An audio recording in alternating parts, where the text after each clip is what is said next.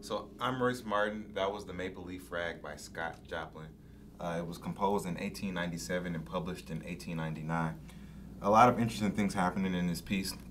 So for one, I really like to think of this idea of European harmonization meeting African syncopation in the way that we have this melody, so the chord progression and the cadential point. The chord progression being this root chord to the 5 chord back to the root. And I say classical music because I think that this is a textbook example of this classical sound. Like if I played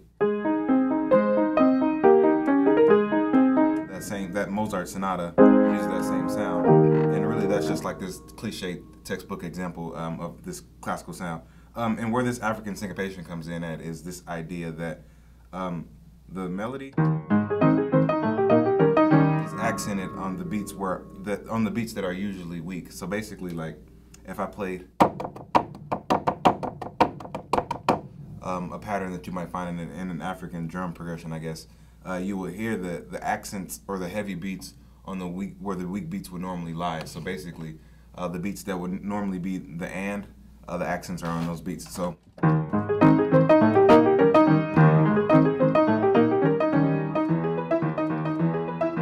ragtime uses that to a T. That's why you might hear me accent beats that might seem irregular.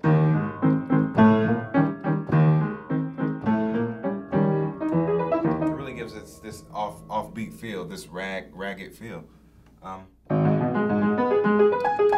Moving forward, we have all these other things that the church and the Baptist church really later adopts. So this sound that I'm talking about basically is this. So in the church, they have this thing where when the preacher's preaching, in order to build suspense, you might hear the musicians play this. And really harmonically, musically, it's tension and release. Tension and release. But the church really uses it as just that, and to increase like audience participation, basically. So you might hear them play all that.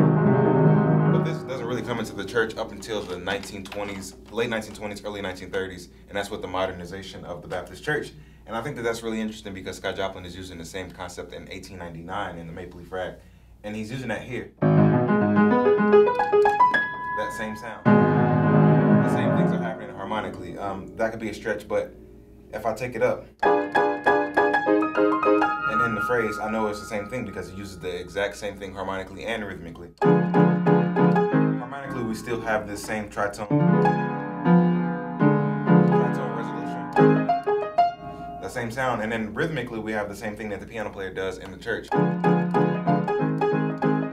Then that comes into later into church music, like shout music and all that stuff, but it's the same theoretically. And actually, I know that that's not a coincidence. In the late 1920s, there's a lady named Arizona Drains. She's a ragtime player, and she introduces her style of ragtime into the church, and the church later adopts it, giving us this sound. That's why when I play this, you might hear me play that Baptist walk up.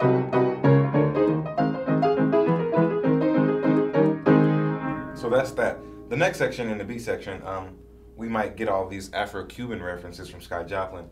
And I say that to say that he's really using this sound that comes from the Afro-Cuban sound. So first, if I play that left hand, we know that that's stylistic to a ragtime or march, but really it's just fifth, root, fifth, root, root, fifth, root, fifth, and so on. The fifth and the root make up this Latin sound in a way. Like if I played it like this.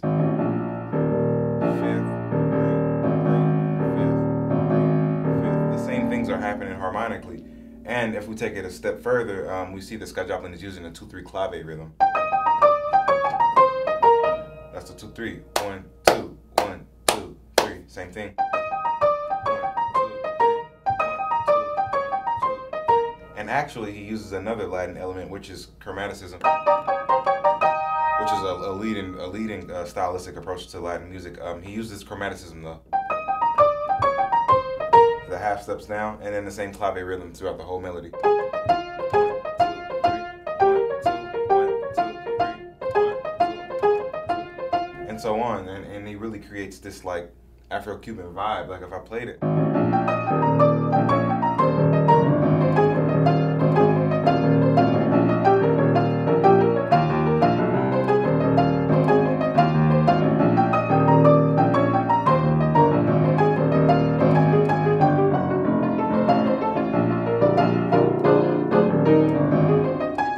And I think that that's really interesting because in this way, this music is like this idea of Americanism, basically, like the melting pot of all different types of music. And really, we see that all this music is laced in ragtime music.